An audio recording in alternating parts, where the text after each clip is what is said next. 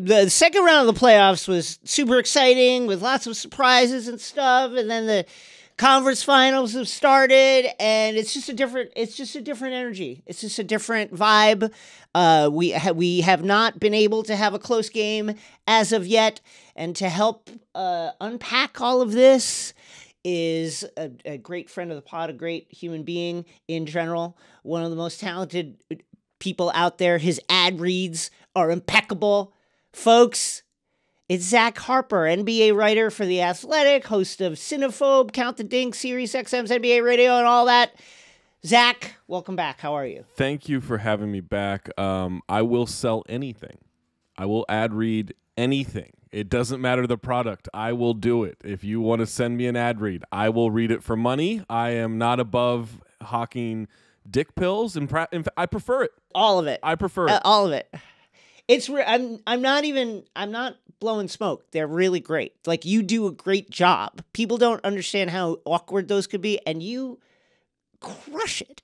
Thank you. I feel like, look, it's part of the podcast, right? And if the goal is to get someone to not skip ahead 30 seconds, then I'm going to try to put a little bit of something into it. Sometimes it works, sometimes it doesn't.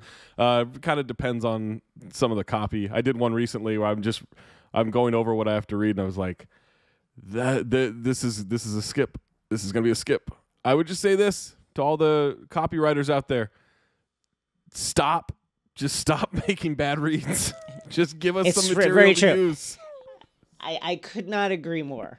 Let's get into these conference finals. Let's start with the game that happened last night. Yeah. Heat Celtics Game 4. The Heat simply got trounced. I have one order of business to get to a little bit before that. You are an expert in Heat culture. Yeah. You are a Miami as a geographic location aficionado. The Heat famously have a body fat stipulation that that is very rigorous. Did they just let that slide for Kyle Lowry? What's the deal? Yeah, What's the deal with it? Does he have a? It's interesting, right? It's a great question. Because famously, James Johnson, right, who's one of the most insane athletes you could ever know, he didn't meet the body fat requirement by and they're like, oh, he came out of shape. It's like, no, he missed it by 0.4% or something like that. Right. But you missed it, and you look at it, and there's just something where Kyle's like, yeah, I'm not doing that shit. I wonder. I'll be there. But I imagine he's just let's just say 60% of my body fat is in my ass. Let's just say that, and we can all move past it. And let's just look the other way when I'm changing shirts in the locker room. It's fine. This series has been extremely physical. The Heat have won all of 2 quarters and somehow have 2 games in the win column. The series is 2-2, but the sense you get watching them is that the lack of real depth, plus the attrition of playoff time, plus these are kind of older guys that are banged up, and you just feel like it's gonna be really tough for the Heat to win this series. Your thoughts on the last game? I actually feel pretty good about the Heat, despite an 18-1 start through 5.5 minutes of play, in which Derek White, I was like, Derek White is going to outscore the Heat in this quarter. This is unacceptable. Also, shouts to him and his wife on a new child. I guess it's the Fred VanVleet bump. I actually feel pretty good about them, because I think that team, maybe them and the Warriors, are the 2 teams that can absolutely just let a stinker completely go. Within an hour of the game, I think they're capable of just letting that go. Boston seems to be doing that too. Boston has been incredibly resilient. But I think the history of the Heat, the history of the Warriors shows a little bit more than that in that department. But yeah, this is a team that's supposed to be able to execute however they want. They're supposed to be bullies. And by the way, they got through the Hawks and whatever the hell that was with Philadelphia. I don't see the same war of attrition with them as the Celtics, who just got through Giannis, right? And sure, there was no Chris Middleton, but they just got through Giannis and the Bucks in a way more physical series. And so I actually think the Heat are they tapped out early last night. They just didn't bring it. I think they got their game in Boston and feel like, all right, we have home court advantage, but they are just one quarter away from snatching the Celtics' pride every single time. Like it's weird how they've now won. I mean, I don't want to correct you on your show, but you rudely did not give them the fourth quarter of Game 4, which they won by 4 points. Okay, sorry. They tied quarter 3. Right. They won the fourth quarter by 4 points thanks to Duncan Robinson hitting 3-pointers. Okay, and I think Omer Yurtseven got in there. I'm not sure actually, but there is that's 3 quarters now. But it's weird how they can just kind of meander for 3 quarters, have that one demolition quarter, and then the other team's like, what the hell just happened? Yeah, I mean, I guess for me, it just feels like the way they have to offensively, particularly with Hero out, it's just going to be harder for them to find their points. And so, the way they've won in this series has been, we're just going to get insanely physical. We're going to disrupt you. We're going to get 19 live ball turnovers. We're going to be wildly physical in the paint, and we're going to get turnovers, and that's how we're going to go to the other end and start scoring. And it just feels like, man, that physicality cuts both ways, and it takes a toll. And you're right. I mean, they got some nice minutes out of Duncan Robinson and Martin, but it's like where. But it just. Did you know that Martin's first name is Caleb, or did you just forget which Martin it is there? Because there is a twin I did brother. forget which Martin it was. Yes, but it just feels like they have to. It has to become so ugly for them to win. Like they have to make it. Yeah.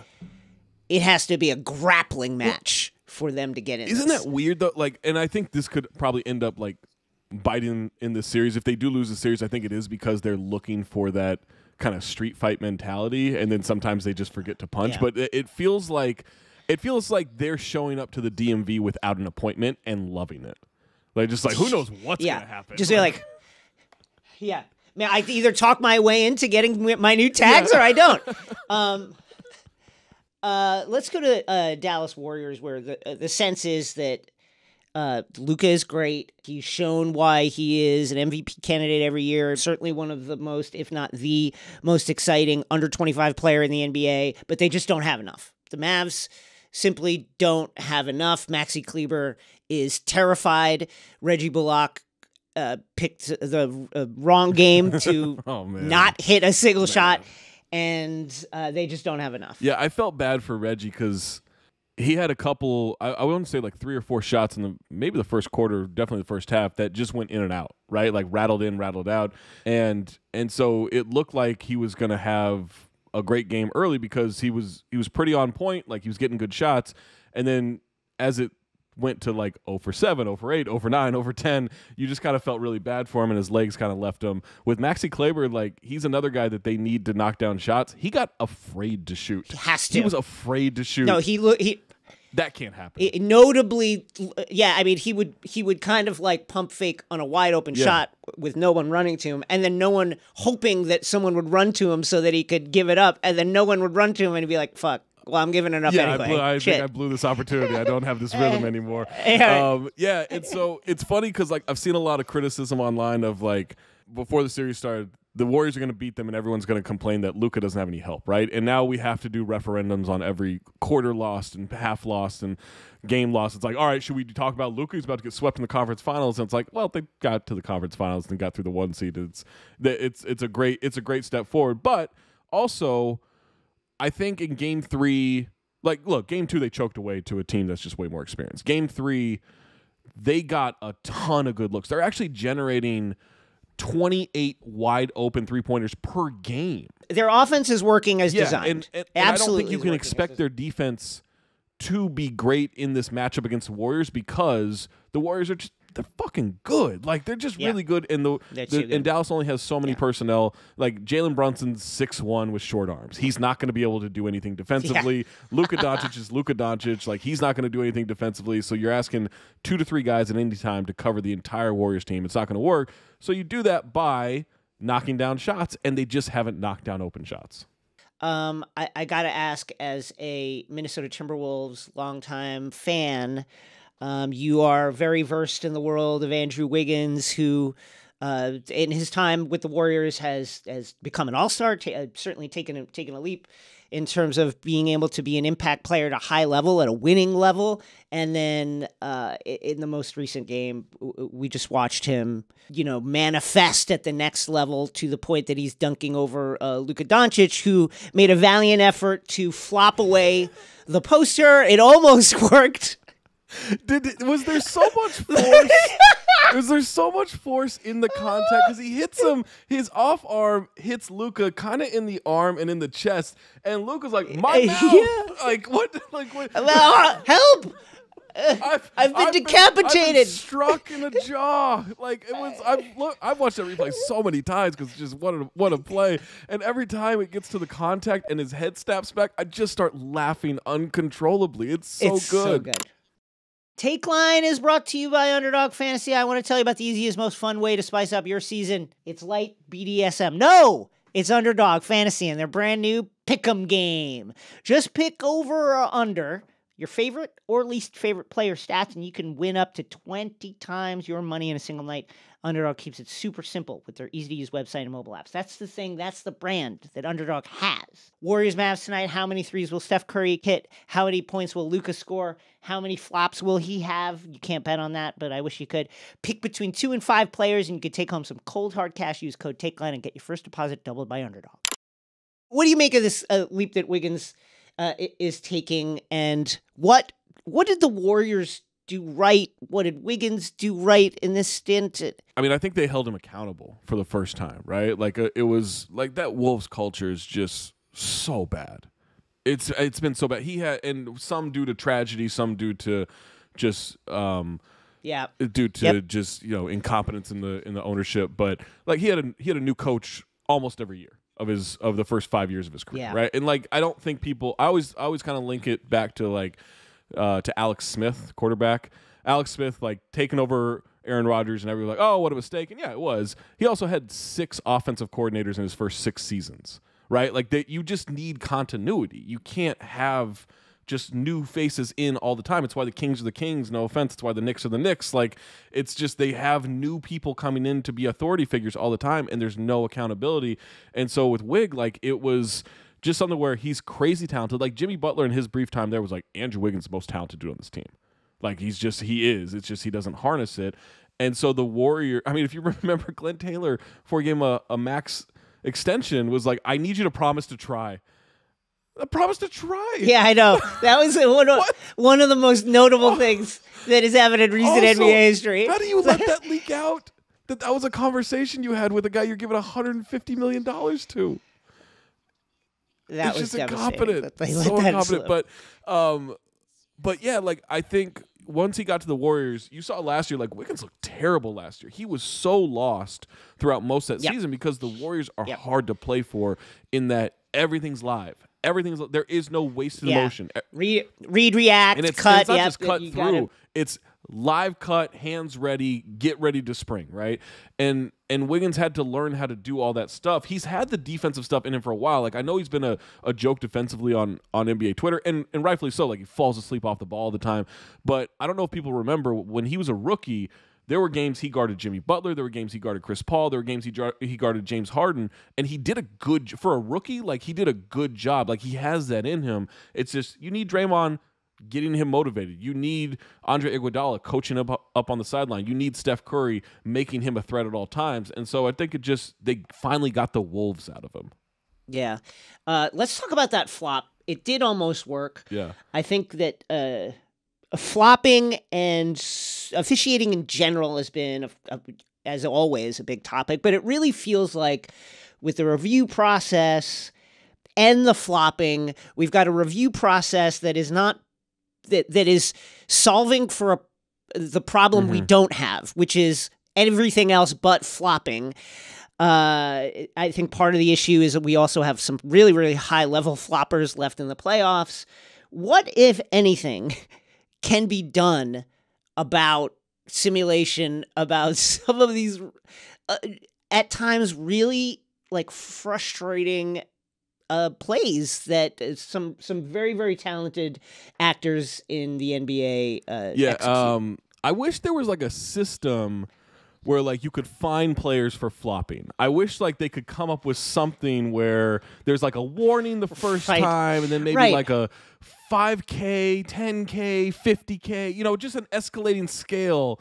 But I just, they don't have the technology for it. It's just, they don't know how to do that. So, unfortunately, they don't hurt any of the pocketbooks or anything. Like that's what it is, right? Also, Mark Davis, fuck you. I am so like, look, I try to be as understanding. I hate when fans blame the refs. I do. It's like there are so many bad decisions your team made on the way to a loss that I just hate blaming the officials. But Mark Davis waited 2.5 to 3 seconds after Wiggins landed to call that foul, and I don't know why.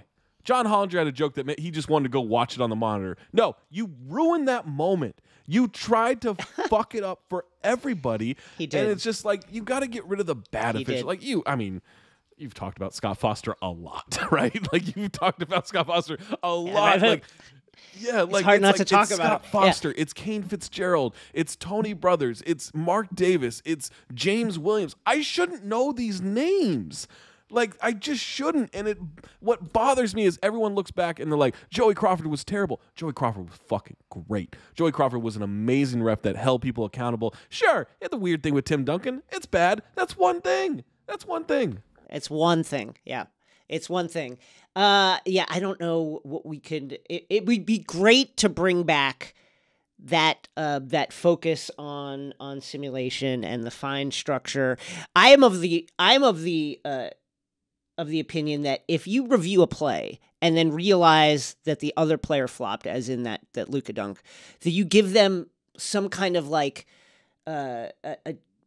some new kind of technical that doesn't eliminate them from the game or something. Like if they already have one, you give them the simulation technical. They don't get ejected, but I don't know. What if we had a flagrant 0? That's a great way to do it. Like, and you add them up, and then something happens when you get to 6 or 5 or something like that. But you don't get ejected in the moment. But it just feels like if you look at that play again, and that was a flop, and that was the reason I called it offensive foul, then it should flip on that player. That there should be something that holds that player accountable. Also, like on reviews, if we're gonna do it, and if they're gonna take 3 minutes each time, like if you see something, say something, right? The whole like airport model, like you see, like actually that was a foul on Bam Adebayo. Like we got to call that. We got to reverse this whole thing. It shouldn't just be on what's reviewable or what's challengeable. But like, what did you see on the play? If you see someone off in the distance punch somebody, all right, well that's the call of the play or whatever. And so like I hate reviews. Let's either do them properly or let's just not do them at all. Finally, what do you think of these series? What your predictions on how we're going to watch this play out? Obviously, at 3-0, we've never seen anybody in the NBA come back from that. Your thoughts? As someone who, trying to be quirky, picked Mavs in 6, I don't feel great about the prediction. Everyone on the Athletic NBA Show podcast was like, "Oh yeah, Warriors in this." Warriors. I was like, "Well, we can't all be the Warriors, so all right, I'll pick Mavs in 6." And then once it was 2-0, I was like, well, this doesn't feel great, but maybe it'll be like the Phoenix series. And then I watched Reggie Bullock like go 0 for 10 and thought, okay, well, this was just stupid. No, I think at best, the Warriors win in 5, right? Like maybe Dallas gets a game, but even Luka had 40 last game and it didn't matter. So I don't know. I don't think there's any hope for that. I still feel pretty good. I think about the Heat. Like I think the Heat. I think Game 5 will determine it for them. I don't think they can come back down from 3-2, even if they tied this series in Boston. If you flip those games, I think going back to Miami for a Game 7, I just think this Boston team is very resilient. But I'll stick. I had Heat in 6. I'll stick with Heat in 6. I feel pretty good about it. And then finally, as the co-host of Cinephobe, as a movie expert, as a person who just received an 8.5-minute standing ovation at the Cannes Film Festival. Congratulations on that, by the way. It was amazing. Thank you. Give us a movie review. Tell us what you've seen lately that has really struck you. Okay, well, I saw The Unbearable Weight of Massive Talent. I knew, of course, 5 times. in the theater. I saw it twice. The first day I saw it twice. I went in the morning, I went at night. And it was, look, man, I've never loved a movie more.